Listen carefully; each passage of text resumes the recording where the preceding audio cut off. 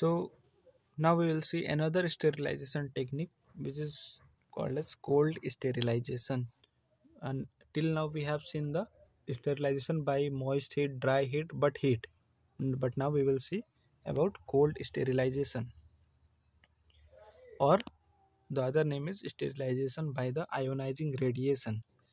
So this cold sterilization is done by using ionizing radiations like gamma rays, alpha rays, beta rays, and all. And that's why they are called as the cold sterilization, because when we are using this damaging rays, these ionizing rays, then that does not increase the temperature but causes mutations and all in alteration in the genes of the organisms, and thereby death of those organisms. So that's why, as it is not increasing the temperature, that's why it is called as the cold sterilization technique. Okay, so we are using the ionizing radiations in this cold sterilization, and this is a low temperature sterilization method. Why? We all know, because we are using the ionizing radiations. So how does it act? What is the mechanism? So mechanism is that the ionizing radiation causes damage to the genetic material of the microorganisms. That genetic organism alters the production of proteins, production of the the enzymes and all of the microorganisms. So microorganism therefore cannot survive after the alteration of the enzymes. So that's why the microorganisms gets killed. So this is the mechanism of action of this ionizing radiations in the sterilization technique, or the cold sterilization technique. What are the uses of this cold sterilization? The uses for this cold sterilization are that this sterilization technique is used for sterilization of the tissues for transplantation. So when we are using certain tissues for transplantation, then that is sterilized by this cold sterilization technique. The pharmaceuticals, okay, the drugs and all are sterilized by this cold sterilization technique. The medical devices are used also sterilized by this technique. What is the advantage?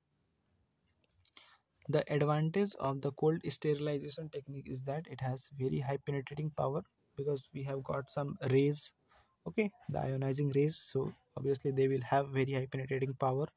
It has quick action, because mutation will be very quick. Very quickly mutations can be produced and the microbes can be killed. So it has quick action.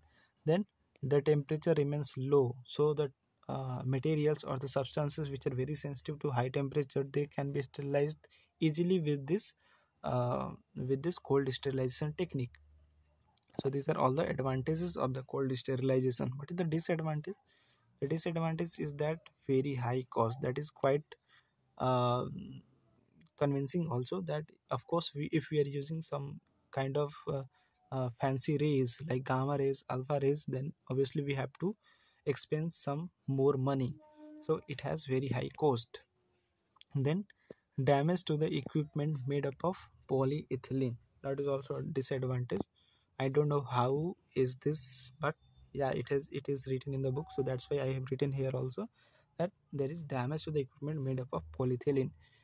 Now, sterilization control. So what is the control that we use here? The control we use here is the spore of the bacillus, or rather the bacteria itself, that is bacillus pumilus. Okay, bacillus pumilus is the bacteria which is used as sterilization control in case of cold sterilization.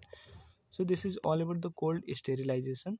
If it is asked, you have to remember this all points and write in the exams. Okay, that's all about cold sterilization technique.